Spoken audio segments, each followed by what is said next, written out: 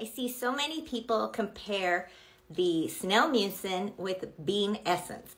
And besides their texture, they're really quite different. And I'm going to explain it. I'm Lila, I'm 53 years old, and I've been using Snail Mucin for the last 10 years. For me, Snail Mucin's nothing new. So we're gonna talk about the differences and why people shouldn't be comparing them.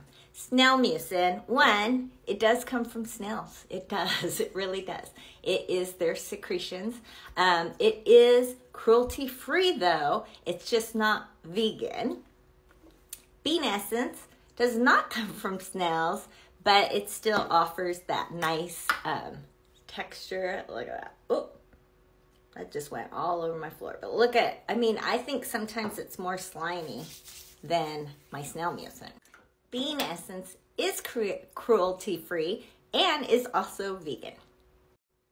Both are essences, so I use them the same way. I use them after I do my acids and actives, toning, and then I'll go in with an essence to prep my skin for the rest of my treatments, okay? Snail Mucin. Let's go over the benefits of this. I use the CosRX, and I use that because it doesn't have parabens, it doesn't have any fragrance, it's got peptides in it, acids in it, which help promote collagen. This is great for reducing redness, reducing irritation, super, super hydrating. It will help reduce scars. And like I said, because of the acids in it, it will help promote collagen.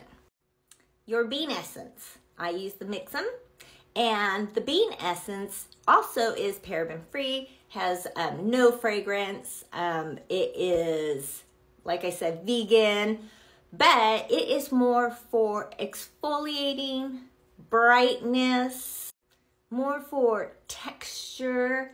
And because of the glycerin in it, it's going to be protective. It does help your skin barrier.